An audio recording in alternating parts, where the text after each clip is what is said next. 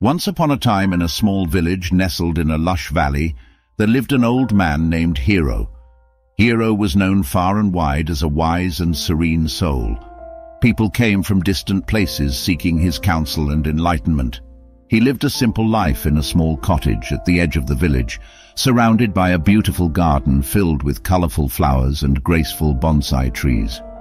One warm summer evening, as the sun dipped below the horizon, a young man named Koji arrived at Hero's doorstep. Koji had heard tales of Hero's wisdom and sought answers to the questions that weighed heavily on his heart. "Old man," Koji said, bowing respectfully, "I have traveled far to seek your guidance. I am plagued by restlessness and confusion. I want to find inner peace, but I don't know where to begin." Hero looked at Koji with kind eyes and invited him inside. They sat on tatami mats, facing each other, as Hero prepared a pot of green tea. "Tell me, young one," Hero said, pouring tea into a delicate porcelain cup. "What is it that disturbs your mind?" Koji sighed deeply. "I am always chasing after success, wealth, and recognition. I feel like I'm on a never-ending journey to acquire more, to be more. But no matter how much I achieve, I am never truly satisfied. My mind is a turbulent sea, always in motion, never at rest." Hero listened attentively, sipping his tea thoughtfully. After a moment, he placed the cup down and said, "Imagine a pond, young Koji. When the waters are still, it reflects the beauty of the world around it with perfect clarity. But when the waters are disturbed, even the most breathtaking scenery becomes distorted and unclear." Koji frowned, not quite understanding. Hero continued, "Your mind is like that pond. When it is calm and tranquil, it can reflect the true nature of reality. But when it is agitated by desires and ambitions, it distorts your perception of the world. Inner peace comes when you learn to still the waters of your mind."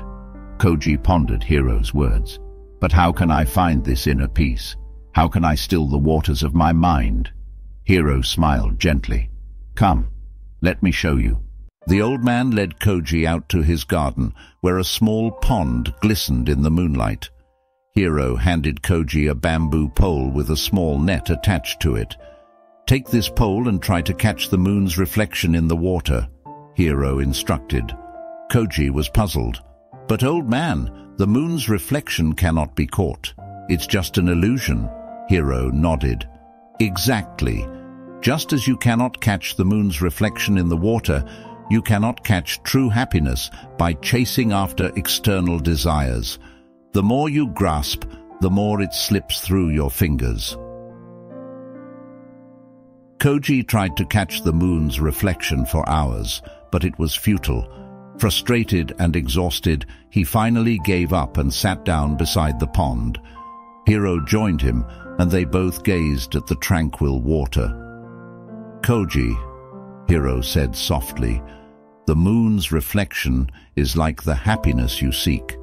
It is not something you can capture or possess. True happiness comes when you let go of the need to possess and simply appreciate the beauty of the present moment." As they sat in silence, Koji felt a sense of calm washing over him. He realized that in his relentless pursuit of success and recognition, he had overlooked the simple beauty of life. The rustling leaves, the gentle chirping of crickets, and the cool breeze on his skin, all of these were precious moments that he had ignored in his quest for more. Over the following days, Koji continued to visit Hero, and they often sat by the pond, watching the moon's reflection. With each visit, Koji's mind grew quieter, and the restlessness that had plagued him began to subside. One day, as Koji sat by the pond, he looked at Hero and said, "I understand now, old man. True happiness is not found in the pursuit of external desires, but in embracing the present moment and finding contentment in what is." Hero nodded with a smile. "You have learned a valuable lesson, young one. The path to inner peace is not in acquiring more, but in letting go and appreciating what you already have." From that day forward, Koji's life took a new direction. He no longer chased after success and recognition with relentless ambition. Instead, he focused on living each moment fully, finding joy in the simplest of things and sharing his newfound wisdom with others. As the years passed, Koji became known throughout the land as a man of great peace and wisdom. He too had become a beacon of enlightenment for those seeking answers to life's questions. And just like his mentor Hiro, he lived a simple life, surrounded by the beauty of nature, and found contentment in the reflection of the moon on the tranquil waters of his own pond.